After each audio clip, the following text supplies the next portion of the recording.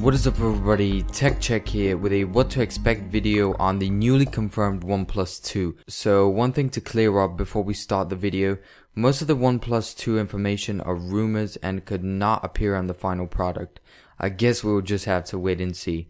So there was loads of hype by OnePlus fans about a meeting hosted on the 1st of June. So yesterday the OnePlus 2 unfortunately was not released, and the CEO of OnePlus gave a bit more details on the upcoming OnePlus 2. So design wise there is pretty much the same design circulating. So what we see here is that the bezels have been made very thin along with the top and the chin of this phone.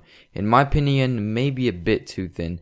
Judging by the design of the OnePlus 1, OnePlus don't see to be the type of phone manufacturer that take many risks with design. Therefore, I'm thinking that it is probably unlikely to be that thin. However, OnePlus could have been bolder and braver this time, realizing how popular their first iteration was. We haven't really received lots of rumors about the back of the device and what kind of material it is going to be made out of.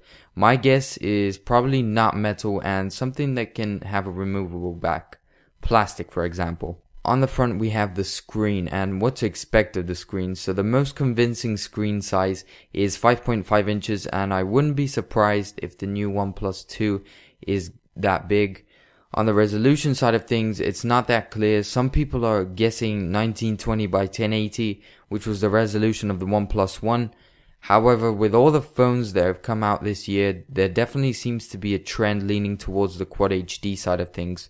I wouldn't really be surprised if it was a Quad HD display, because the new OnePlus 2 could cost $100 more than the previous edition, coming in at a price tag of around $400. So previously the OnePlus 1 was 8.9mm thick. I'm really hoping that OnePlus will be able to reduce that figure to give a more sleek phone, unlike what LG have achieved on their new G4. So on the specification side of things, pretty much all of the rumors I've looked at are saying that the OnePlus 2 will be rocking a Qualcomm Snapdragon 810, which is the newest chip. So the OnePlus 1 came with 3GB of RAM.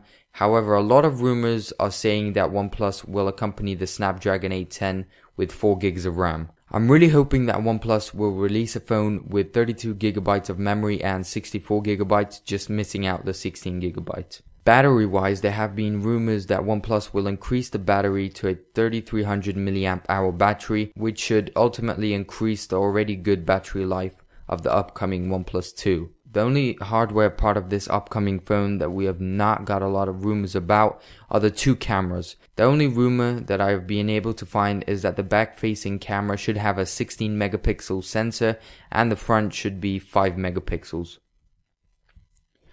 Apart from that, we haven't got much if the new OnePlus 2 will be able to shoot in 4K. However, it is pretty likely if they put in a Quad HD display that the phone will be able to shoot in 4K. The final most interesting rumor is of something called the OnePlus Lite. So there's this rumor going around about the OnePlus Lite. Essentially what it is, it's an improved version of the OnePlus 1, however not quite matching the specs of the OnePlus 2.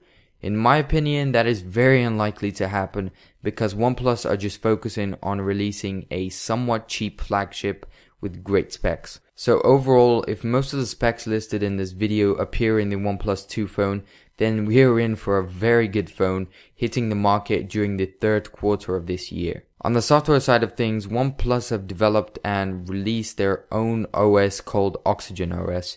As we speak right now, people are using Oxygen OS because it was released this April for all OnePlus 1 users.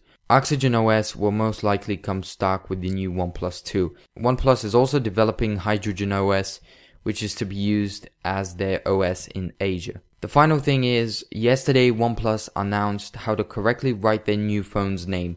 So instead of 2 made up of alphabetical letters, the 2 will be written as a numerical 2. If you made it this far, really appreciate it. Make sure you like this video and subscribe. Also make sure you follow me on Twitter at TechCheck27 and Instagram. As always, I'll see you guys in the next one.